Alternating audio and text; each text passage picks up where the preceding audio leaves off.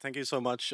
Actually, this talk is aimed for, there's a kind of a prerequisite that you know what JavaScript is, but that's pretty much it. So everything is kind of easily digestible here. So yeah, welcome to the last talk of today. I hope everybody's still awake and not thirsting for the after parties already. Well, my slides are going ahead of me, but today we are talking about moving towards greater developer experiences through the use of web platform APIs. That's a mouthful for you guys to say at the after party and try to say it 3 times fast. I got 109 slides, so we're going to go quite fast here. I'm Matias Huhta. I go by the alias Matsu in pretty much everywhere in the internet, Mastodon, Twitter, Slack, everywhere, GitHub mostly. I am a senior software developer at Simpler. That's a small software consultancy in Turku. I'm quite a passionate web platform enthusiast. I like to talk about using the actual web platform instead of proprietary tooling. And I do a lot of open source work and talks around that subject. I'm also an avid home brewer, not the type that types into the console brew install, but the type that actually makes beer. I don't have any here with me because I came from Turku, but if you want some, you can just find me on Twitter and ask for some. I might mail it to you. You're starting a new project. How many of you start a new project? Yes, perfect. I think it's recess now, so if everybody wants to play dodgeball outside, I'm fine with that. Foursquare is all right. Okay. Is that the last one? Yes, thank you. I can actually continue with the talk. So, how many here, with a show of hands, actually starts their project with just a npm init?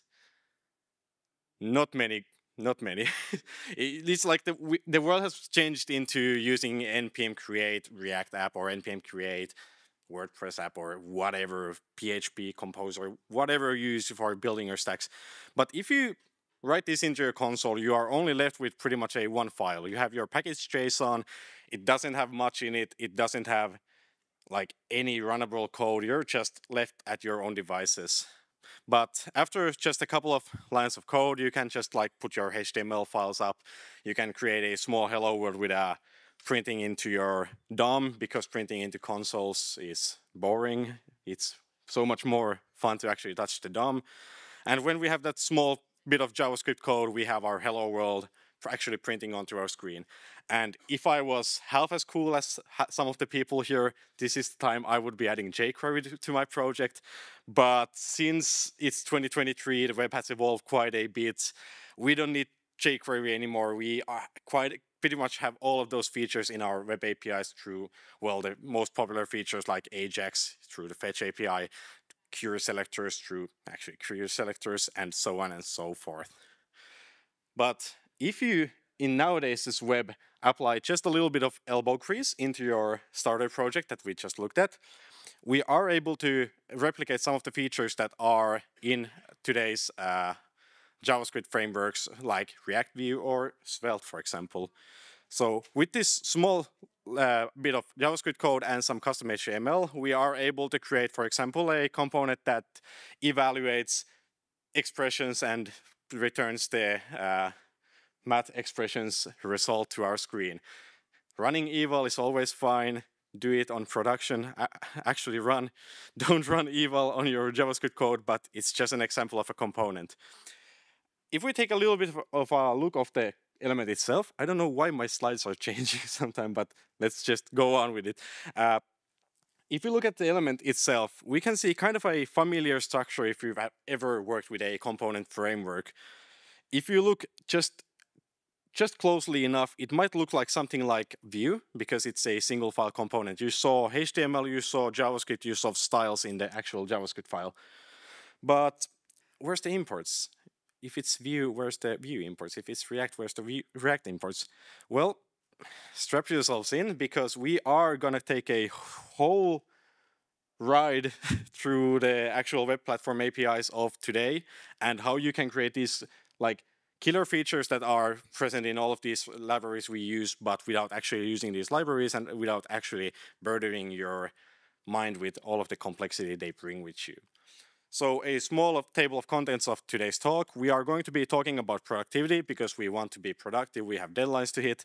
We want to be talking about developer experience. And lastly, if we have time, when we have time, it's the last talk. I can keep you here as long as I want to. We will talk about some exciting, cool stuff. One of the things that you already saw a little bit was the web platform APIs that pretty much I'm most known for advocating for, which is custom elements. They're a native API, so they are shipped in pretty much every browser nowadays, i.e. 11 isn't a browser, but every browser that is actually a browser, it has 100% support across the stack. So whether it's an Apple device, it's a Linux device, it's a Windows device, Chrome, Mozilla, Chromium, WebKit, whatever, it's supported in all of the platforms. It's reusable, so you can create elements that are actually reusable, so you don't have to be repeating yourself. Sorry, the slides are escaping me. And you can pretty much jam these into any project you are currently using. Custom elements are built on a couple of different web APIs. There's Shadow DOM, there's CSS Modules, there's HTML templates.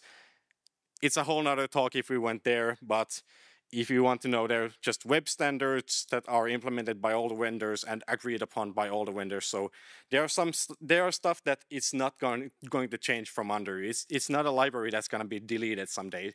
It's a feature built into all of the browsers through all of these APIs. But that's enough babbling about APIs because we actually want to see some real code and some real examples. So let's get into our first topic, which is productivity. While I could be using native APIs completely to do these examples for you, it would be quite difficult to read through those. Hold on. Yes, they are escaping me again. They could be quite difficult to read, and also it would take like so much size from the screen that we wouldn't be able to read it. That's why we are applying a small helper library to help us. In this case, we are using a library called lit. Who here knows about lit? Can I get a show of hands?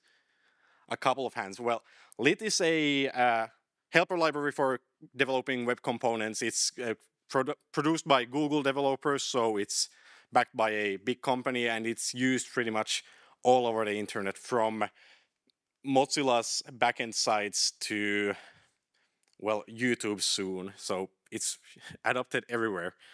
And if we take a look at our file, the actually important part on this file that we want to focus on is here, the actual import. Because if we just import this library into our project like this, well, we are of course going to get trouble because we cannot be using import statements outside of a module. What is a module? Pretty much for developers, all you have to know now is that a module is a script that is imported with the type module. Magic. All in a day's work, and you have all of your imports working. And now if we take a look at our evaluator again, which we rewrote in lit, we have the same evaluator on our page here. But that's enough fiddling around with just raw JavaScript evaluation, because nobody wants to see me evaluating JavaScript for 30 minutes. So let's get into the actual meat and potatoes of these things. But first, a quick question to the crowd. Who here wants to be the very best? Like no one ever was. And you guys are welcome for the earworm for the whole rest of the day. If Pokemon went through your mind, it's fine, because we are going to be building a Pokédex here today. We want to be building a website that lists all of our Pokemon. It gets all of the Pokemon a individual element on the page, and it can show some extra information on our Pokemon. We will skip forward in time a little bit because you don't want to see me writing all CSS and HTML and JavaScript to actually make the API work and everything. So we will move on a little bit. We have a small piece of code here. We have a call that is abstracted into another file that just calls the Pokemon API, and it returns just a JSON array that we can iterate through. Then we have our rendering system. If anybody has ever written a functional React component, it should look really similar. It's just a function that returns HTML, and it gets evaluated into a DOM. And then we have a Pokemon.map function which maps through the array and returns a Pokemon list entry named element onto our page. And it looks like this in action, and it's powered by the technology we went through, which is web components. We will take a peek inside what the actual component and see what it actually does and how it can be quite familiar for anybody who has written any component systems or any kind with any kind of a front-end component system. So first we have our initialization of our properties. We tell the properties as type, we tell what the property does, and we tell the initial values of those. Then we have our lifecycle. We have our first updated, which is just when we arrive into the DOM, what do we want to do? Well, we want to put some event listeners so we can actually be dynamic. It's not 2005 anymore. We want dynamic web experiences. Then we have our rendering function, which is just a function that returns HTML. Nothing special about that. Then we have some event handling in our component. We can add event listeners into our HTML through just at click, which is really familiar for anybody who has written Vue or pretty much any modern component library systems. And then we can just attach JavaScript functions to those elements. And what the outcome will look like is not something you might be familiar with. With frameworks like, well, again, React and Vue and everything, in those frameworks you are rendering divs, you are rendering spans, you are rendering buttons, and you are rendering all of these native HTML5 elements. But when you are using custom elements, the name already tells it to you. You can create your own custom HTML elements. So you can create any kind of an element as long as its name has a dash. So for example, if we wanted to embed to our site a WordPress schedule, WordCamp schedule, we could just create an element called word-camp-schedule and just like put it onto a DOM, and it would be rendering it if it has any backing JavaScript. There's a couple of details in here that we will go into shortly, but to take home from here is to just that it's just plain old HTML, nothing special about it. Backed by plain old JavaScript, nothing special about it. We didn't bundle it, we shipped it through the browser. We could have written all of this in the developer console of a browser if we wanted to. And what is really fun about these components is that you can actually just sprinkle them onto any of your projects, because we are not relying on any kind of a build process. We are not relying on any kind of a, well, we are relying on a small library, but we can also get that from a CDN. So we are not relying on pretty much any kind of a toolkit to ship this feature. But we get into a problem when we are creating these elements, because we have to be writing some duplicate styling. We have some styling on our main.css, which styles our actual web page, and then we have some styling on our web component, because web components use encapsulated styling, which what that means is that if you write styles inside of your component, it won't escape to the actual parent DOM, and if you write styles in your parent DOM, it won't escape into the actual component, so it's fully encapsulated into its own island there. And we can see the cutoff point here. So in the actual HTML element of Pokemon list entry, we can it will be affected by global styling because it's in the light DOM, so or like the regular DOM that you are used to. But then there's the shadow root in between, and shadow roots are something that you might have seen in, for example, iframes or embeds or inputs if you enable certain developer flags. All of those have some shadow root contents installed inside of them. And what the shadow root does is pretty much acts as a boundary between your component's insides and the actual site it's embedded into. And it will not let any of the styling interfere with the outside world, and it won't let any of the styling from the outside world interfere with it. There's other small features that come with it, but we won't be going into those because we have 50 or so more slides to go. But we want to be putting these styles into a format that we don't have to be repeating them. There's a lot of overlap between them. We want to have them in one place so we don't have to be updating 50 different places if we decide to change our design systems, for example. Well, somebody of you might be thinking, yeah, let's just put the CSS in JS because we can just, it's JS in the web component side, so we can just handle it in the JS side. But that kind of opens up a whole can of worms, because Firstly, CSS is evaluated in the browser before JS, so you will have this flickering effect when somebody arrives on your page. Second, if you have some like long-running JS processes on your page load, it might cause even longer of a flicker. And also, your styles shouldn't be dependent on JavaScript. They should be dependent on style sheets. That's what they were designed for. We are going to be talking about something that's not CSS in JS, it's CSS imports in JS.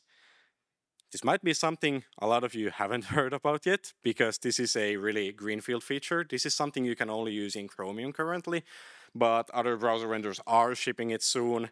But what it means in action is that we can actually do this. Some of you, if you have ever used a building system, you might have used something like this. You have imported some CSS into your JavaScript, but it's not a native feature until now. You can assert that it's CSS and the browser will evaluate it and create a CSS style sheet object for you. What that gives us is we can just use the same styles we have in our main.css or whatever.css file and use it as a JavaScript object in that way. In action, it only means that we can import it and we can just add it to our styles object, and we have all of the styles from the main.css in here appended inside of our shadow root, and we can share those styles between the actual components if we wanted to, or the actual light DOM and the shadow DOM respectively. And as a recap for the productivity, we will be going into some of these subjects deeper in the later sections, but don't repeat yourself. So drive principles are really something that people have fought with for years. Like the first like server rendering frameworks and everything was created so you don't have to be copying your HTML files and copying the contents of your HTML files into other HTML files. That's why we had languages like PHP and everything just crop up, and so you can share those sub pages and actually like render reusable parts of pages. Well, components are doing that for us now. We can create reusable components onto our page, whether it's a button, whether it's a section, whether it's a whole page. We can create those inside of our web components or custom elements and just sprinkle them onto any page we want. And also sharing styles, while not yet completely supported by all browser vendors, it's something that is going to be supported in the coming years, I hope. But moving forward, we will be talking about my favorite subject on the internet, which is developer experience. How can we make developing these experiences fun? Like, we went through a lot of technology and a lot of code, and it kind of might have looked like a lot of pitfalls in the code. Like, there might have been some stuff you were pointing at, like, yeah, that's not gonna work, or is that really the best way to do it? Well, we will look at some of those in the next section.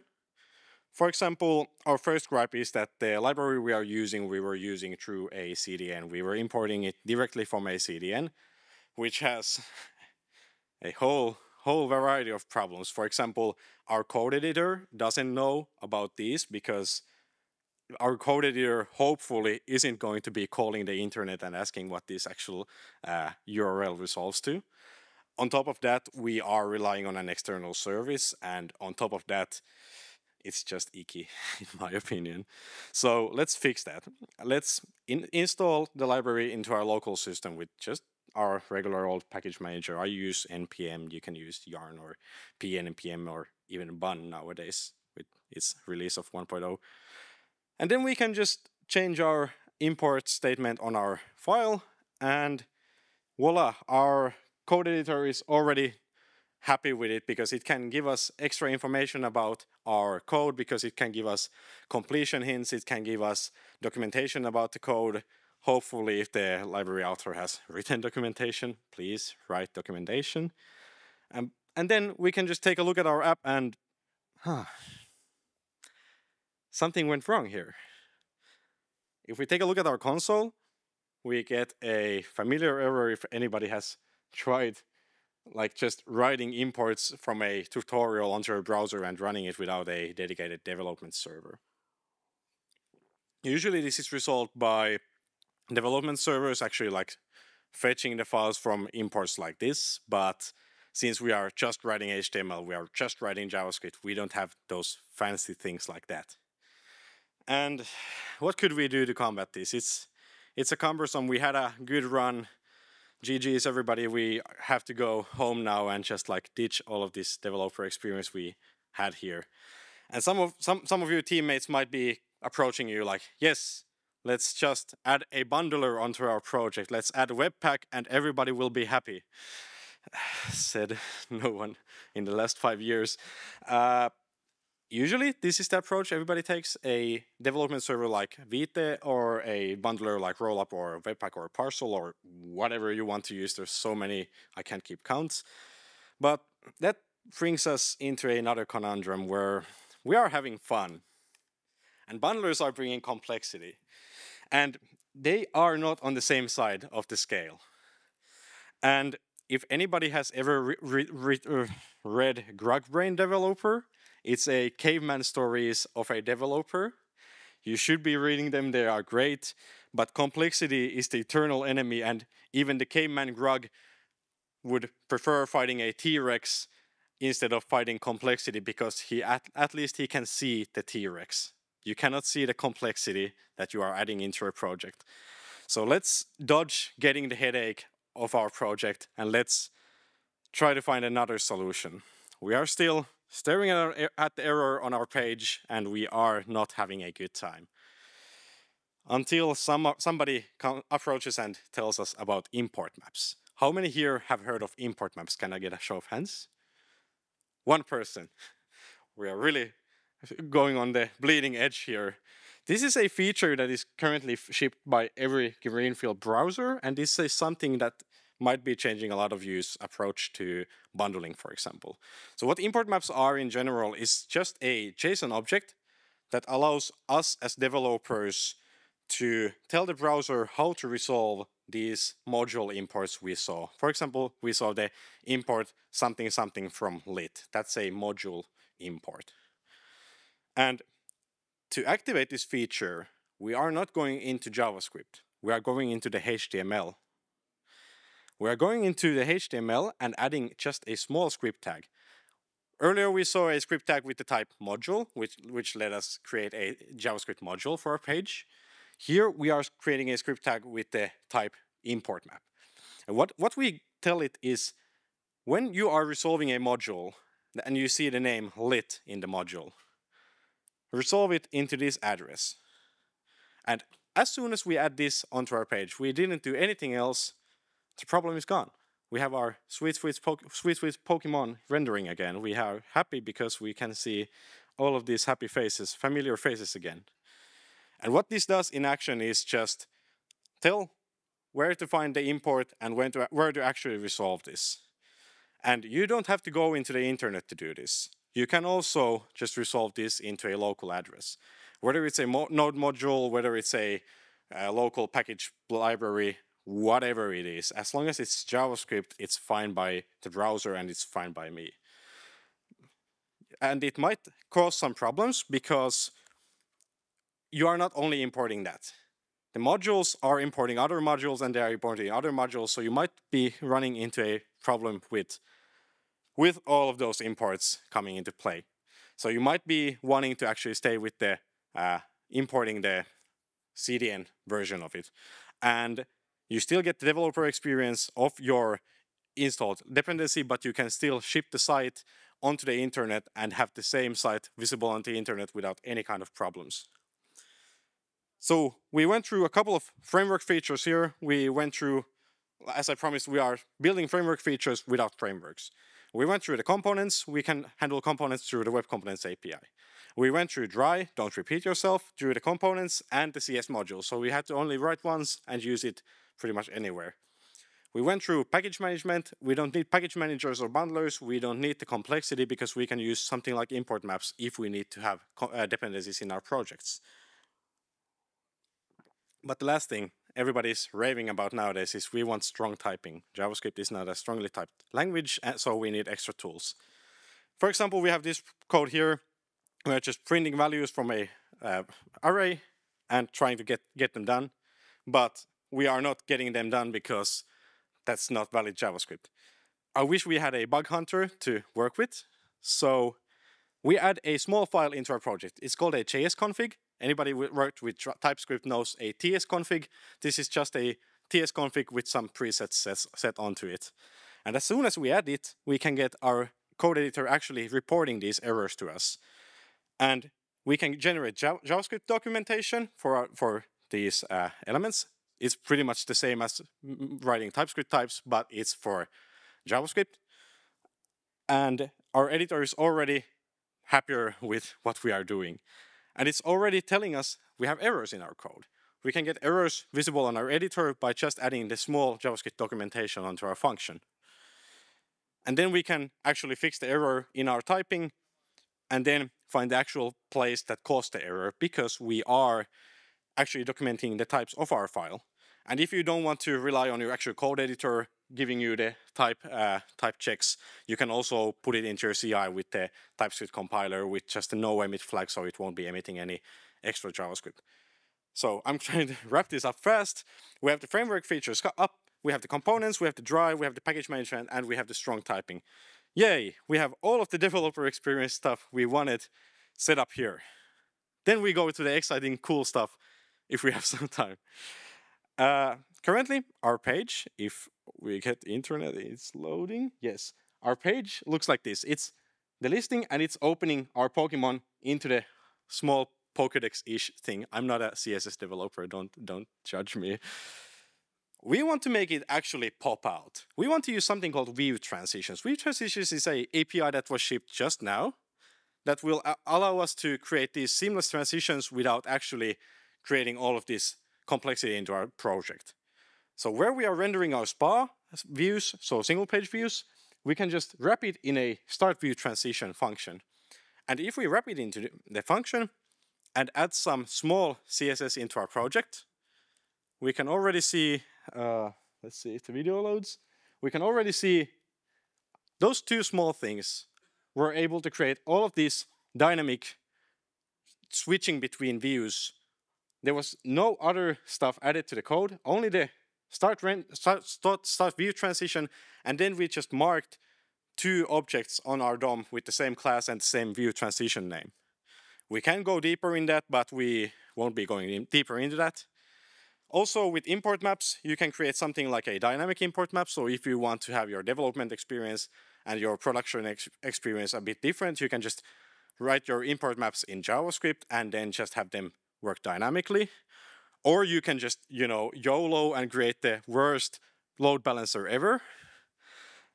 And also, this is a cool thing for teachers. If anybody here teaches JavaScript, you don't have to be going into tool chains. You don't have to learn NPM and bundlers and everything to actually get started. You can just put a couple of import maps into the starter HTML file and have the actual students writing actual code instead of fighting with NPM. And like I said, the browsers are really becoming more and more powerful every day. We have stuff like browsers being able to access HID devices. So you can configure your keyboards on the browser if you want to. You can map your keys to do anything in the browser itself. And you know what else is a HID device? This thing right here. It's a Wii remote. So if it's attachable to the browser, it's programmable. So instead of actually clicking here, I could have just swung my slides away. This is just 100 lines of JavaScript added to the Google Slides page. And who wouldn't want to do this all day? I'm already exhausted. It's a workout here. But yeah, that's all for me. Thank you so much, WordCamp Finland. These are my socials, if you want to call them socials. You can find me there. I'll be at the after party. You can find me there. Have a great day.